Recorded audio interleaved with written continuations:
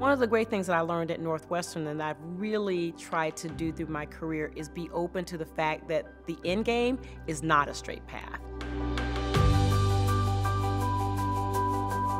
When people describe me as a path breaker, it's amazing to me, but I also recognize that it was an important part of my journey. You know, being a young girl in Florence, South Carolina, in most of my classes, I was the only Black person in there. And from that point, I always knew that whether I liked it or not, I was standing for something. How I, represented my family, my community meant something.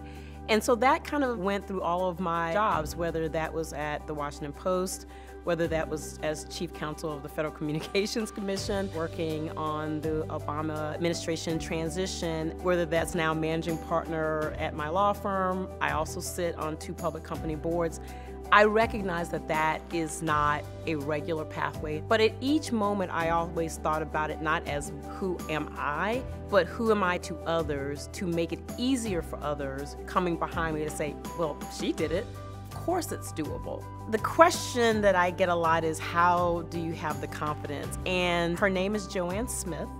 She is my mom. We always went home and knew that we were loved, we were supported.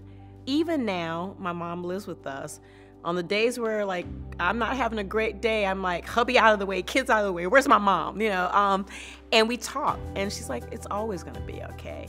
Another question that I get a lot is, how do you balance your life? I always make sure that my family comes first. I am a mother of 2, really great kids. Morgan, who is 12, and Quinn, who is 10. My husband's a partner at Wild Gotchel, so we have a pretty crazy life, and it is a great life. I think they're now getting to the age where they actually realize that what I do might be kind of important, and that I'm not just the Uber driver, snack driver, even though that's still my most important job for them. But you have your family, you have your friends, you have your colleagues. You just have to be prepared, ready, and open, and just take it on and know that it may not be a straight path, but it'll be the path for you.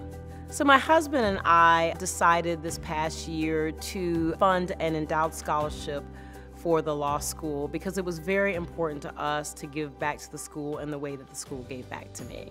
I also think that there's no substitute for actually giving your time.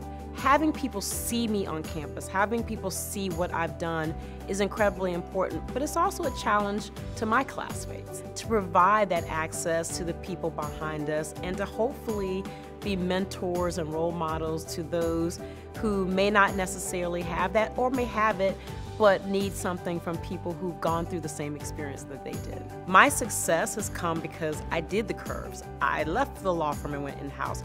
I left in-house and went to the government. Then I came back to a law firm, and none of that was wrong. And I'd like to think I'm a perfect example of ending up in a really great place where I'm hopefully making a great change not only for my firm, but also in our industry.